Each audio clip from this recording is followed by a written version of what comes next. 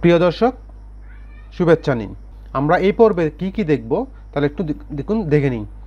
নতুন নিয়মে উচ্চতর স্কেলের জন্য আবেদন প্রক্রিয়ার জন্য আপনি এই পর্বে অর্থাৎ আমার ভিডিওটি সম্পূর্ণরূপে দেখলে আপনি কি আপনার উপকার হবে।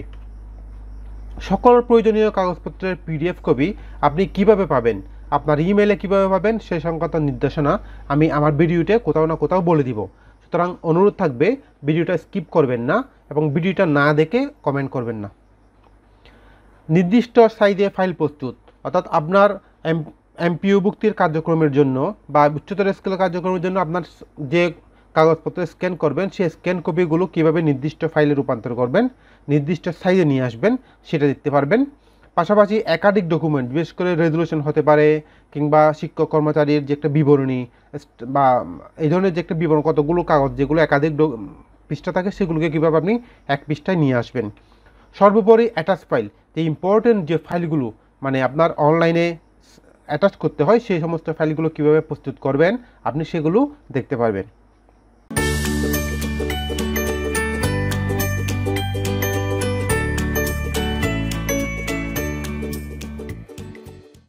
চলুন প্রথমে দেখি নির্দিষ্ট সাইজে ফাইল প্রস্তুত করাটা একটু দেখে নিই।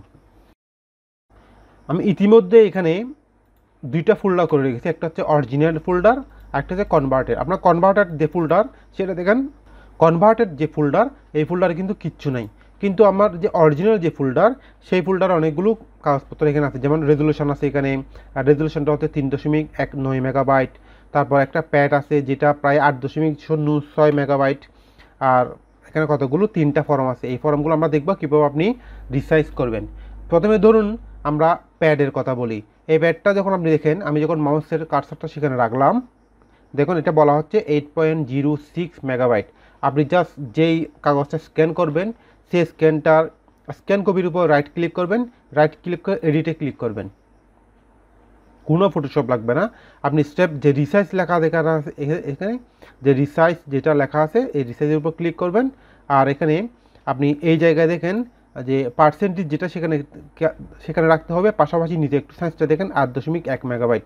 এটা যদি 8.1 মেগাবাইট হয় সেক্ষেত্রে আমরা এখানে প্রথমে 50 দিয়ে দেখব।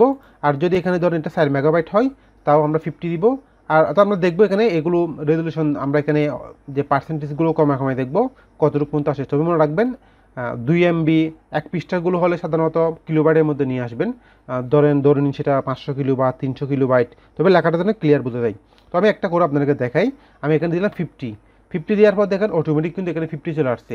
তো এটা অনেকের নাও আসতে পারে যদি এটা চেকটা আনচেক থাকে। এখন দেখেন আমি যদি এখানে 100 লিখি এখানে কিন্তু আসবে না, সেই ক্ষেত্রে আমরা রেজুলেশনের কিন্তু নষ্ট হয়ে যেতে পারে। আমি একটু করে দেখাই। যদি দেখেন এখানে 100 এখানে 50, এখানে কিন্তু আমি চেক মার্কটা দিই, তাহলে কী হতে পারে দেখেন আপনার কাগজটা নষ্ট হয়ে গেছে, মানে একটু ভিন্নভাবে দেখাচ্ছে। তো আমি এটা করব কি, রিসাইজ চেক মার্কটা যেন দেওয়া থাকে সেটা দেখবো। তো স্টেপ আমি এখানে 50 দিলাম। 50 দেওয়ার পর দেখেন আমি ওকে বাটনে ক্লিক করার আগে এখানে 8.1 মেগাবাইট লেখা আছে। আমি ওকে করার পর যখন সেভ করবো তখন দেখি সেটা কত হয়। ওকে সেভ, দেখেন এটা কিন্তু কিলোবাইটে চলে আসছে, তো লেখাটা কিন্তু ক্লিয়ার, তাই না? আচ্ছা, এটা আবার কী করবেন আবার, আমি এটা জাস্ট দেখেন এখানে ফাইল সেভ এজ, আমি এটা ডেস্কটপে রাখছিলাম, সেটা হচ্ছে কোথায় যেন রাখছিলাম, একটা এমপিও ডাটা রিসাইজ, আমি কনভার্টেড দেখালে সেখানে, তাই না? জাস্ট প্যাডের জায়গায় প্যাড রেখে দিলাম। ওকে ডান, এটা আমি ক্লোজ করে দিলাম। এবার দেখেন তাহলে আমরা এটা ছিল যে কত, এটা ছিল যে এখন হয়ে গেছে কত 757 কিলোবাইট, আগের ছিল কিন্তু প্রায় 8.something মেগাবাইট। আচ্ছা, এটা হচ্ছে একটা জিনিস। আরেকটা হচ্ছে আপনি রেজুলেশন কীভাবে করবেন। রেজুলেশন দেখেন অনেকগুলো কপি আছে, আমি আপনাদেরকে একটু দেখাই আগে রেজুলেশনগুলো। দেখেন রেজুলেশনটা কিন্তু এখানে এটা হচ্ছে প্রথম পৃষ্ঠা, এটা দ্বিতীয় পৃষ্ঠা, এটা তৃতীয় পৃষ্ঠা, এটা চতুর্থ পৃষ্ঠা, এটা পঞ্চম পৃষ্ঠা। এখানে কিন্তু দেখেন রেজুলেশনের সবগুলো পাতা দিতে হবে না। আপনি খেয়াল করেন প্রথম পাতা যেখানে মিটিং কল করা হয়, উপস্থিত যে সদস্য সেই সদস্যদের স্বাক্ষর নেওয়া হয় এবং মিটিংয়ের ডেট দেওয়া হয়, এটা পেজটা অবশ্যই লাগবে, এটা আমাদের লাগবে। দ্বিতীয়ত আমার জন্য দেখেন দ্বিতীয় পেজ যেটা করা আছে এখানে বিভিন্ন উপকমিটির কথা বলা হচ্ছে, এই উপকমিটির রেজুলেশন আমার লাগবে না, তো এই রেজুলেশনটা আমার না দিলেও চলবে। এরপর দেখেন যে আমার এই দুইটা লাগবে না, 2 নম্বরটা আমার লাগবে না। 3 নম্বর দেখেন, 3 নম্বরে এখানেও কিন্তু এটা কি, এটা বলা হচ্ছে যে বিভিন্ন বা অনুষ্ঠানগুলো কীভাবে হবে সেটা দেখানো হচ্ছে, আমরা সেটাও বাদ দিলাম। চতুর্থ নম্বর রেজুলেশন দেখেন, এখানে কিন্তু কতগুলো কথা বলা আছে, যে সিদ্ধান্তের কথা বলা আছে এখানে। ধরে নিন যে আমরা এই আলোচ্য বিষয় 4, আমরা এই চারটা হচ্ছে আমি যার জন্য ফাইল পাঠাবো, আপনি যেটা যদি আপনার জন্য হয়, এটা এখানে আপনার ব্যাপারে তথ্য লেখা আছে এখানে। তাহলে করবেন কি দেখেন, এখানে স্টেপ জাস্ট এডিটে ক্লিক করবেন আগের মতোই, তারপর একটু সাইজ ছোটো করে নেবেন। দেখেন এবার আমি এই বক্সের মধ্যে থেকে আয়তাকার বক্সটা ক্লিক করলাম। আয়তাকার বক্সটা ক্লিক করার পর এখানে যে কালার দেওয়া আছে, এই কালারটাকে আমি করলাম, আপনি চাইলে হলুদ করতে পারেন, অথবা আমি এটা করলাম, এই কালারটা দিলাম, যেটা চুকে পড়ে আর কি, ব্ল্যাক না, এই কালারটা দিবেন, অথবা রেড কালার দিতে পারেন। তো আমি এখানে করলাম কি, এবার আমার যে সিদ্ধান্ত যেটা আছে স্টেপ, এই অংশটাকে আমি কি করলাম, স্টেপ একটু বক্স করে দিলাম এখানে। ধরুন আমার এই জায়গায় আমার পড়াটা আছে, এই জায়গায় বক্স করে দিলে কিন্তু দেখেন এটা কিন্তু একটু আলাদাভাবে মার্কিং করা হয়ে গেছে। আপনি এভাবেও করতে পারেন। আপনি যদি চান কি লেখাগুলো একটু মোটা করবেন, সেক্ষেত্রে সাইডে গিয়ে এই সাইজটা একটু মোটা করে দিবেন, তারপর আপনি এখান থেকে দেন, দেখেন একটু মোটা হয়ে গেছে। এরপরে জাস্ট কন্ট্রোল এস দিবেন, সেভ হয়ে যাবে এটা। তাহলে বোঝা যাচ্ছে কি এই রেজুলেশনটা লাগবে আমার। তাহলে আমার লাগবে 1 নাম্বার, 4 নাম্বার, 6 নাম্বারটা অবশ্যই আমার লাগবে, যেখানে অবশ্যই সভাপতির স্বাক্ষর থাকে, যে মানে ক্লোজিং যেটা সেটা এখানে অবশ্যই এই লাগবে। তাহলে আমার রেজুলেশন লাগবে 1, 4, 6 নম্বর পৃষ্ঠা। তাহলে 2 আর 3 আমার লাগবে না, আমি 2 আর 3 আপাতত ডিলিট করতেছি, আপনারা ডিলিট করবেন না, আমি আপনারা দেখানোর সুবিধার জন্য করতেছি এখানে।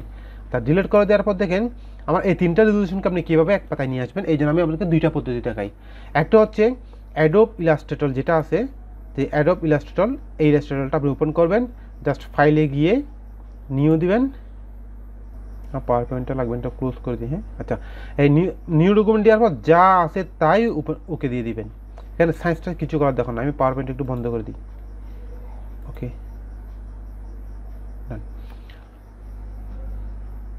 আচ্ছা, এবার দেখেন এর আগে আমরা যে ফাইলটা রেখেছিলাম, যে রেজুলেশন, হ্যাঁ এখানে দেখেন আপনি দেখবেন এই সাইজটা কত আছে, 751 কিলোবাইট। এইভাবে এগুলো যেন কিলোবাইটের মধ্যে চলে আসে আর কি, এই অবস্থায় রাখবেন, একটু মেগাবাইটে রাখবেন না। এরপর দেখেন জাস্ট ফাইলে যাবেন, ইলাস্ট্রেটর ফাইলে যাবেন, ফাইল থেকে প্লেস যেখানে লেখা আছে সেই প্লেসে যাবেন। প্লেসে যাওয়ার পর সেই পেজগুলো কোথায় আছে আপনি এখানে দেখা দিবেন। আমি যেহেতু ডেস্কটপে রেখেছিলাম, আমি ডেস্কটপ থেকে MB data size, original, resolution, step 3টা আপনি সিলেক্ট করে দিবেন, তারপর প্লেসে ক্লিক করবেন।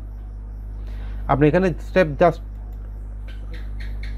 1 পাশাপাশি এগুলোকে এখানে এই মাউসে ক্লিক করে করে আপনি সেগুলোকে কী করবেন, এক জায়গায় মানে এগুলোকে নিয়ে আসবেন। এরপরে কন্ট্রোল বাটন চেপে ধরলে আপনি দেখেন, অল্টার বাটন চেপে ধরলে মাউসের হুইলটা ঘোরাবেন, দেখেন এগুলো জুম হয়ে যাবে। স্পেস বাটন চেপে ধরলে আপনি এগুলো টানাটানি করতে পারবেন, মানে এগুলো নড়াচড়া করতে পারবেন। এগুলো আপনি যদি ইলাস্ট্রেটর কিংবা ফটোশপের কাজ শিখতে চান, সীমিত পরিসরে, আমি এসে বেশি কিছু জানি না, তাহলে আপনি কমেন্টে জানাবেন। আমরা বিশেষ করে শিক্ষকদের জন্য আমি এগুলো খুব সহজ ভাষায় উপস্থাপনের চেষ্টা করব। তো এখন দেখেন আমরা যেখানে যে 3টা পেজই আমরা একসাথে নিয়ে আসলাম, সবগুলো সাইজ সমান আছে। এরপর দেখেন এই জায়গায় দেখেন এখানে যে আউটপুট যেখানে লেখা আছে সেই আউটপুটে ক্লিক করবেন। ক্লিক করার পর এই যে মাউসের এখান থেকে ধরে আপনি এটা আপনার পেজ বরাবর করে দিবেন।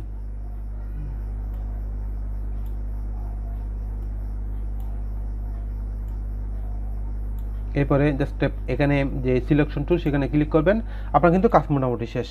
এরপর ফাইলে যাবেন, ফাইল থেকে এক্সপোর্ট যেটা লেখা আছে সেই এক্সপোর্টে ক্লিক করবেন। এক্সপোর্টে ক্লিক করার পর সেটা কোথায় যাবে, রেজুলেশনটা আমি ধরলাম এখানে দিলাম, কনভার্টেডে দিলাম, হ্যাঁ এখানে দিকে দিলাম, আমার ফরম্যাটটা হবে জেপিজি, তারপর দিলাম রেজুলেশন, বানান ভুল হতে পারে সেটা নিয়ে অবশ্য, এক্ষেত্রে অবশ্যই ইউজ আউটপুট এটা ক্লিক করে দিবেন। এরপরে এক্সপোর্ট, স্টেপ ওকে। আমরা একটু দেখে এর আউটপুটটা কেমন হয়েছে দেখেন, রেজুলেশন, ব্যাক কনভার্টেড, এই রেজুলেশন দেখেন আবার এটা কিন্তু 35 মেগাবাইট হয়ে গেছে এখানে, তাই না? তো এখানে মন খারাপের কিছুই নেই, 35 মেগাবাইটটা কোনো দিনই নেবেন। দেখে আমরা সেম আগের মতো রাইট এডিট করব, এডিটে ক্লিক করবো, দেখেন অনেক বড় হয়ে গেছে না? এবার দেখেন আমরা এখানে আগে 50 দিয়েছিলাম, তাই না?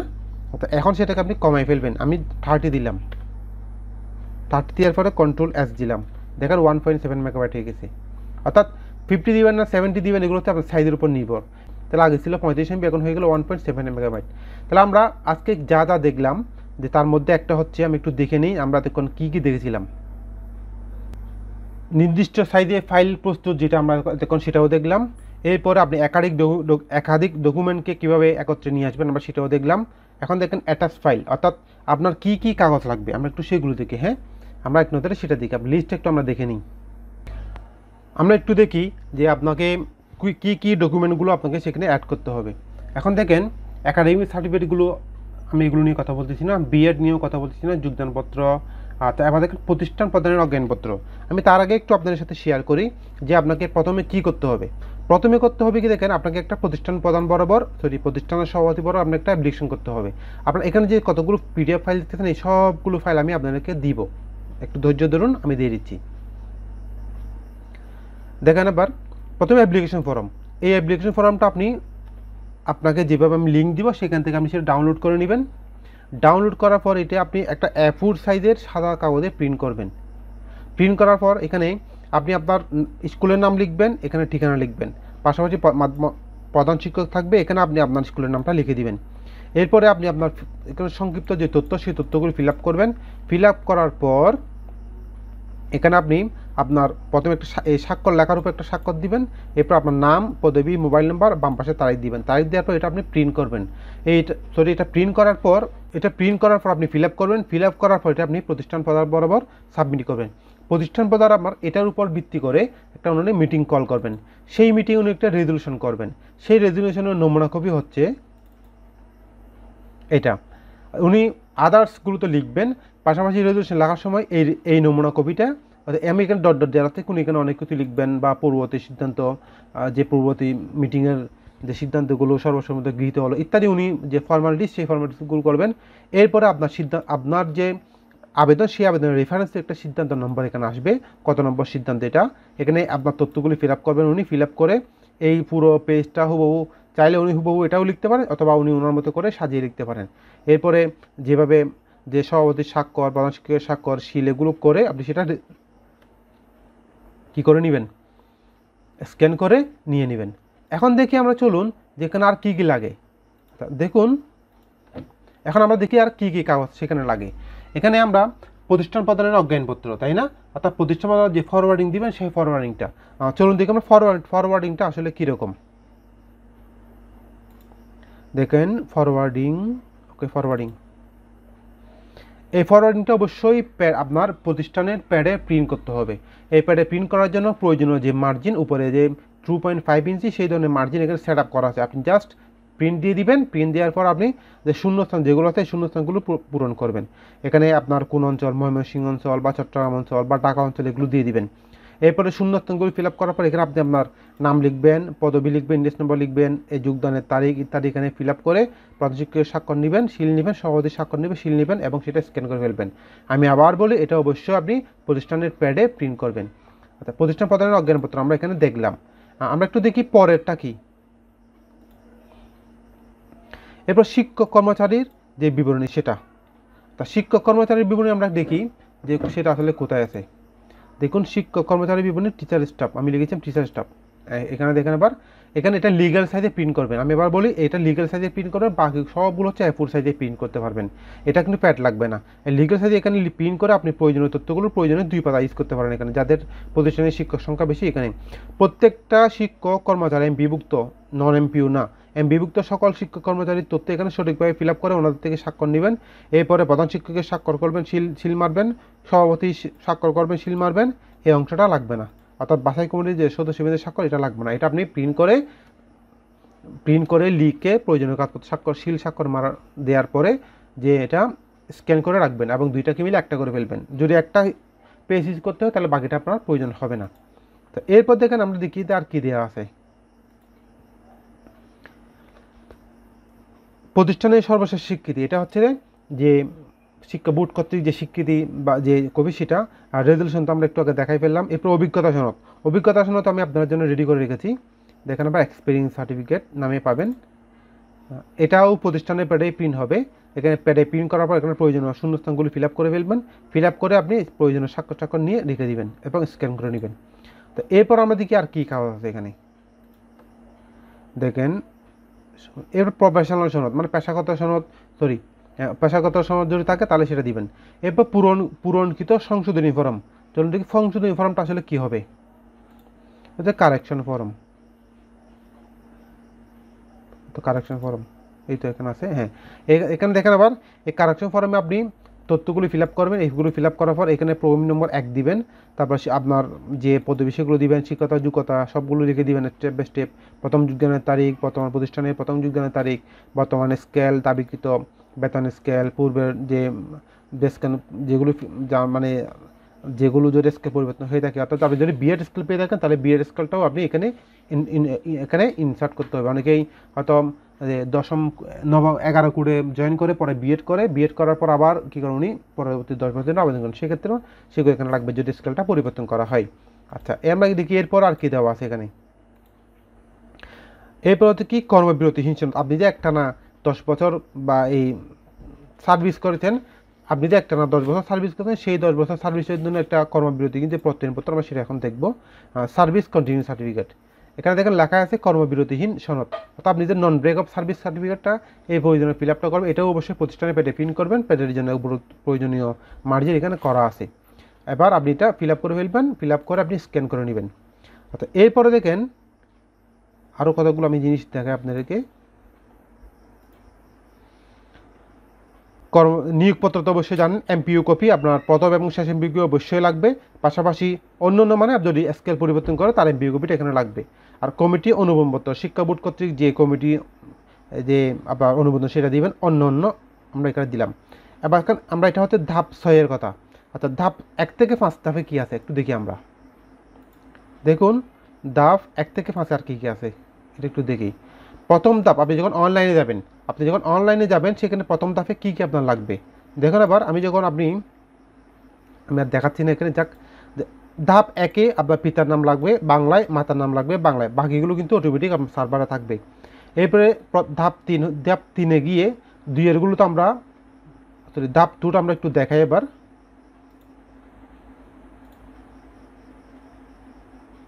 স্টেপ 2, ধাপ 2 দেখেন, ধাপ 2-তে শিক্ষাগত যোগ্যতার জন্য এখানে সবগুলো লাগবে। এখানে পরীক্ষার নাম লাগবে, রোল নম্বর, পাশের বছর, শিক্ষাবর্ষ, এগুলো সব এখানে কিন্তু এক কলামে লিখতে হবে। এরপরে বোর্ড বা বিশ্ববিদ্যালয়, ফলাফল তারিখ, গ্রুপ, এগুলো রেডি করে আপনি কাগজপত্র রেডি করবেন। এটা হচ্ছে ধাপ 2-এর কাজ, এমনকি কত নম্বর পেয়েছেন সেগুলো সহ, তারিখ সহ। ধাপ 3-এ দেখেন এবার প্রত্যাশিত গ্রেড, আপনি কোন স্কেলে দিতে চাচ্ছেন সেটা দিবেন এখানে। পাশাপাশি যে এসএমসি বা জিবি সংক্রান্ত যদি রেগুলার হয় সেটা দিবেন। আর আপনি যখন এই প্রতিষ্ঠানে নিয়োগ পেয়েছিলেন তখন আপনার কমিটি কেমন ছিল সেটা এখান থেকে সিলেক্ট করে দিবেন। পরিচালনা পরিষদের মেয়াদ কত থেকে কত তাও এখানে সিলেক্ট করবেন, এখানে লিখে রাখবেন। নিয়োগ প্রথম এমপিইউ তারিখ এখানে অবশ্যই দিয়ে দিবেন, প্রথম এমপিইউ তারিখ, প্রতিষ্ঠানের সর্বশেষ স্বীকৃতি মেয়াদ কত হতো সেটাও দিয়ে দিবেন। এবং আপনার ধাপ 4-এ গিয়ে আপনাকে রেজুলেশন তথ্য দিতে হবে, যে উচ্চতর স্কেলের আবেদনের তারিখ দিবেন, সেই মিটিংয়ের তারিখ, মিটিংয়ের নম্বর, বিবরণ, কত নম্বর সিদ্ধান্ত সেটা দিতে পারবেন। আর যদি মামলা থাকে এই তথ্যটা ফিল আপ করবেন, মামলা না থাকলে এটা করার দরকার নাই। ধাপ 6-টা তো আমরা ইতিমধ্যে দেখিয়ে ফেলছি কী কী লাগবে না। এরপর আপনি ফাইলটা সাবমিট করে নেবেন। এই প্রয়োজনীয় কাগজপত্র স্ক্যান করে রেডি করে আপনি কীভাবে আপনি একটা আপনার আবেদন আপনি নিজে করতে পারবেন। প্রতিষ্ঠানের আপনার সকল কাগজপত্র রেডি করার পর আপনি কিভাবে অনলাইনে আবেদন করবেন এই সংক্রান্ত আমি একটা টিউটোরিয়াল ইতিমধ্যে আমি দিয়ে দিয়েছি। আপনি আই বাটনে ক্লিক করলে চাইলে সেই যে তথ্যগুলো আপনি ভিডিওটা দেখে আপনি নিজেই কিন্তু আপনার আবেদনটা করতে পারেন, বাইরে কোথাও যেতে হবে না, কোনো ঝামেলা হবে না। পাশাপাশি যদি কোনো সমস্যা হয় আমি যখন আসি আপনাদের চিন্তা করার কিছুই নেই। প্রশ্ন হচ্ছে আপনি সমস্ত কাগজপত্রের পিডিএফ ফাইলগুলো আপনি কীভাবে পাবেন। এই জন্য আপনাকে প্রথমেই আমার এই ভিডিওটি আপনার ফেসবুক ওয়ালে শেয়ার করতে হবে। এরপর আপনি আপনার ফেসবুক আইডির লিঙ্ক অথবা সেই শেয়ারকৃত যে পোস্ট সেই পোস্টের লিঙ্ক আমাকে মেল করবেন। এই মেল করার পর আপনি যদি আমার ভিডিওটি শেয়ার করেন আমি একটু দেখবো সেখানে শেয়ার করছেন কি না, জাস্ট আপনাকে একটু কষ্ট দিচ্ছি আর কি। শেয়ার করলে আপনি সাথে সাথে আপনার মেইলে সমস্ত পিডিএফ ফাইল আপনার কাছে পৌঁছে যাবে। তো আশা করছি ভিডিওটি আপনার ভালো লেগে থাকে প্লিজ লাইক করবেন, কমেন্ট করবেন, শেয়ার করবেন আর আমার চ্যানেলটি সাবস্ক্রাইব করবেন। আর যদি ইতিমধ্যে সাবস্ক্রাইব করে থাকেন তো তাহলে আপনাদেরকে অসংখ্য ধন্যবাদ।